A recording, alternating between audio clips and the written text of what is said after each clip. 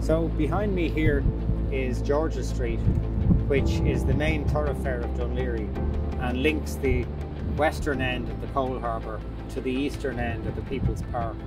And we'll notice that a lot of the upper floors of the buildings were rebuilt in red brick from the 1890s through to the early 1900s.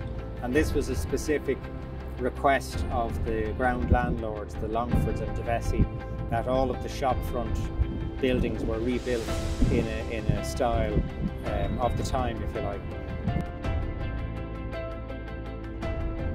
Also, we can see how straight the street is, running all the way down, and that was a relic of the old road that linked the two Martello Towers. In the postcards which we've been looking at, there are visible the tram tracks and of course the trams.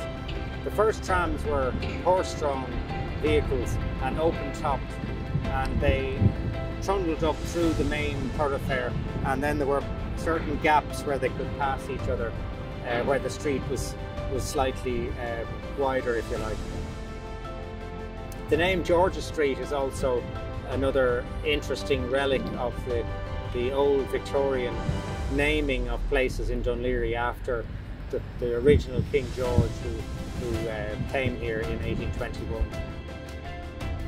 Also behind me we have St Michael's Church, which of course was burned down in a very unfortunate fire in 1965, and the new church then was built, but the spire happily survives from that time.